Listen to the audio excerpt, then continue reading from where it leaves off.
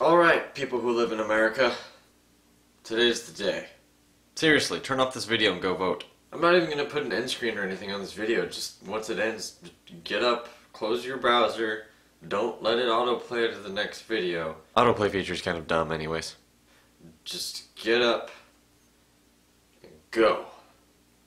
Oh, but my vote doesn't count. Yes, it does. Lawmakers are going to be paying attention to the people who do vote, not the people who don't vote. Not to mention, if you don't vote, you kind of forfeit your right to complain. Because over the next 4 years, if any laws get passed that you don't agree with, you could have said something about it, but you chose not to.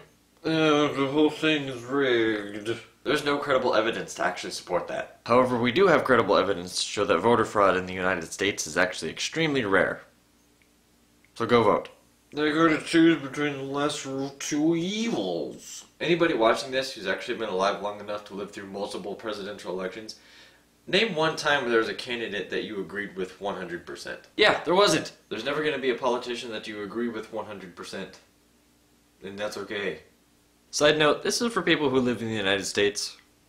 If you don't live in the United States, just go about your day.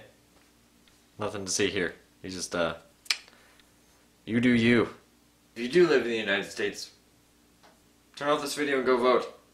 Actually, here, I'll do it for you.